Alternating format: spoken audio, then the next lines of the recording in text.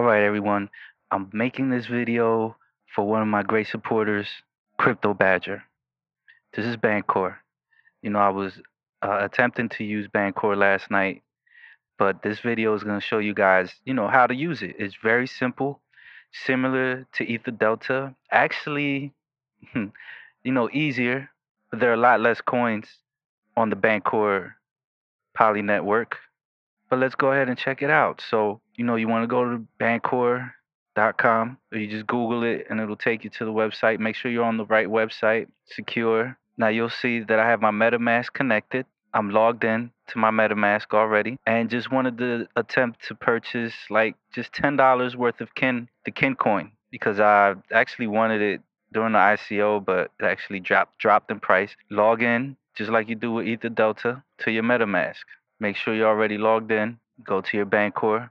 Now, as you can see, I have $19.67. You can purchase, these are the different coins that you can purchase on Bancor. Storm is a popular one. Engine, seems to be a good one. You have your Dragon Chain there and other ones. You have your Gnosis. You can get your wax token and the Kin token. But that's what I want to purchase.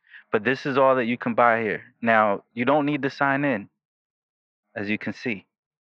Converting tokens does not require signing in. Only if you want to join the bounty programs or engage with community and the members, then you can create a profile. But to just purchase tokens or convert tokens, because that's really what you're doing, you would have to send Ethereum or Bitcoin. You would have to have one of your wallets. I'm using MetaMask in this case, already on your Chrome extension. So you click buy. We're going to enter the amount of ETH. That's how much I have. So we're going to use half of that. Just want to use 10 bucks. So we'll go to my favorite converter, which is on CoinGecko for Ethereum. There it is. Click on that. We'll go to the USD side and just put in 10 USD. And that's how much ETH it's going to be. So I'm only going to copy and paste the first 8 numbers. Copy that. Go back to Bancor. Let's fill that in. Everything else populated lets you know how many Kin tokens you'll receive for that amount of Ether. Now, you do have advanced settings, and the advanced settings are for people who want to use or purchase or make a big purchase. And that's in case the price shifts while you're buying. We're going to take a look at the advanced settings real quick. You see, you can set if the price of Kin is higher than that, transaction will fail, the gas, and you can switch that, or a percentage change, in case you're going to buy like $20,000 worth of Kin token and then it just shifts on you right before you hit the button and you didn't want to do that, because there's no exchange, there's no way to set orders. So you click buy. What I want to explain is that there's no way to set a order. You can't order. There's no buy books, no trade books, no buy, no sell on Bancor. So it's not like you can say, well, if the price dips, I want to set my buy at this price. You can't do that here. So that's what the advanced settings are for. So in the process of you buying, if the price just skyrockets and you didn't want to pay that price, you see, so you would use the advanced settings. So let's proceed.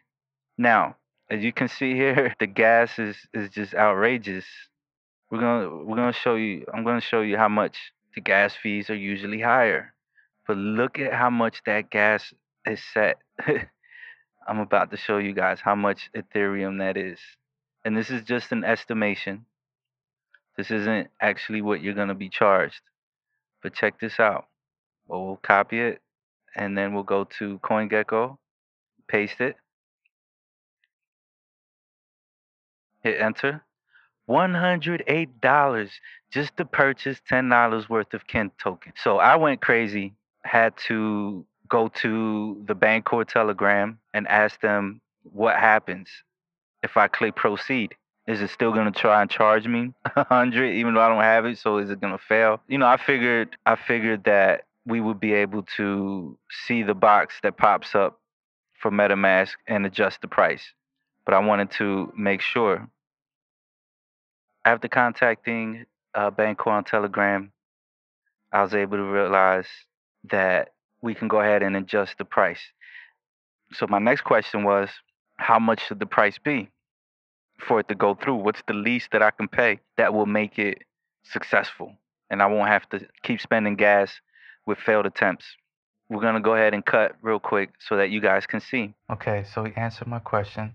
And here's where I was able to find how the gas prices are working right now.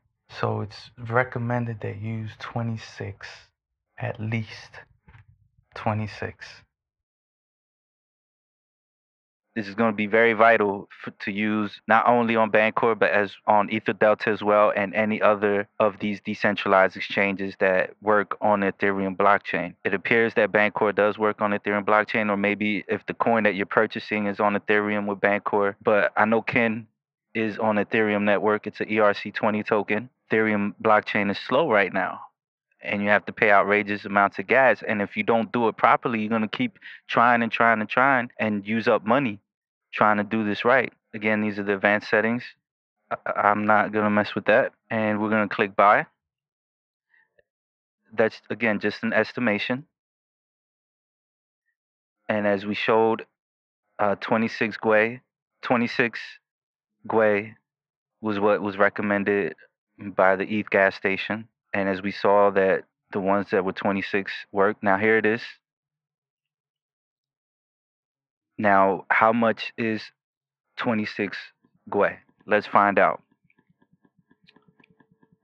And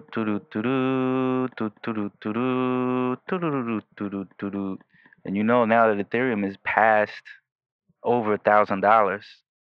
So all of these transactions, everything's costing a little more. So 26 Gwei is $19, which would make my total purchase $28.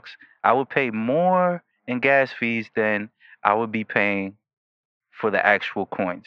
Because if I wanted to only spend $10 on the coins, I would be spending $20 just for the transaction fee. So I'll pass. I'm not going to purchase any KIN tokens as of this moment. But this is how you use it. You would just click buy. But instead, I'm going to reject it. But you would click buy. And after you click buy, you would do everything the same way as on EtherDelta. You know, once you click buy, you wait for it to go on the blockchain. It would give you the transaction ID. It would be in your Metamask wallet. And I'll show you where. You would go here. And you would have something pending here. You see, these are the ones that I rejected last night. But it would be pending, and you would see 3 dots just like here. And you would click the 3 dots. You would get the transaction ID, and then you can look at it on the Ethereum blockchain. And then you can get the contract address. And then you would go to your tokens and then add tokens, just like I showed you guys on the EtherDelta tutorial. If you haven't seen that one, you know, go check it out. I have a table of contents so you can skip right to Metamask. And we'll be adding the coins once they're purchased. It's pretty simple platform to use. Seems cool, brand new. They're still adding a lot more tokens. So don't sleep on Bancor, man. If you're not trusting EtherDelta right now and you want to buy some of these coins and you can't get into Binance, just go to Bancor. You don't even have to sign in. Just sign into your wallet. You can use it with your My Ether wallet. You can definitely use it with your MetaMask wallet. I'm not sure if you can use it with your Jax extension for Chrome and all of that. But for you, any of you that are not familiar with MetaMask or anything, again, go check out using EtherDelta with MetaMask video, and it'll make using this a lot simpler and clear. But again, this is for you, Crypto Badger. Thanks for even suggesting this. I know it took me maybe a week since you asked, so you probably already know how to use Bancor, but I'm doing this anyway for those that don't. I hope you enjoyed it. Please like, comment, subscribe, share, and let's change the world one Bitcoin at a time.